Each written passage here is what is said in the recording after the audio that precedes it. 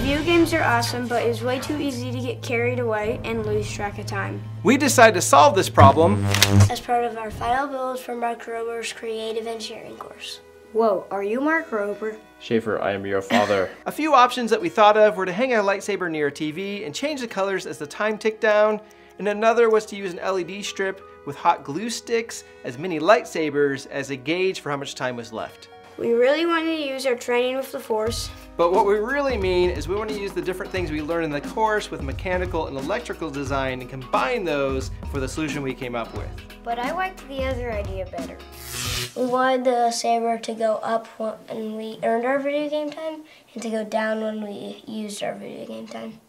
We needed to pick a motor, so we tested a continuous servo, but went with the stepper motor. Then we selected some NeoPixels for the lights. A few iterations later, we created something with the 3D printer to raise and lower the saber. After it was too late, we realized we could have used a belt system to make the base more compact, but let's not let the dark side creep in.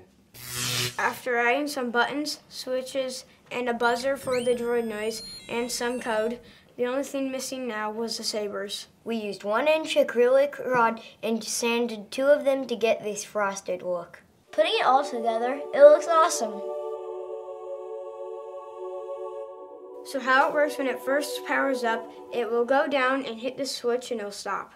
Each time we hit the button, it gives us 15 more minutes for video game time.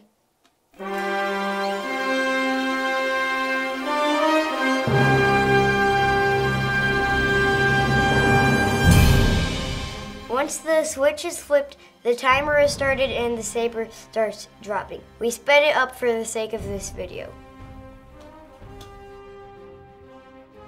We left part of the saber showing so we could hear and see it when it's done. This course has been a ton of fun, and it's really spurred on our family to do a lot of STEM projects together. Now help me clean this stuff up.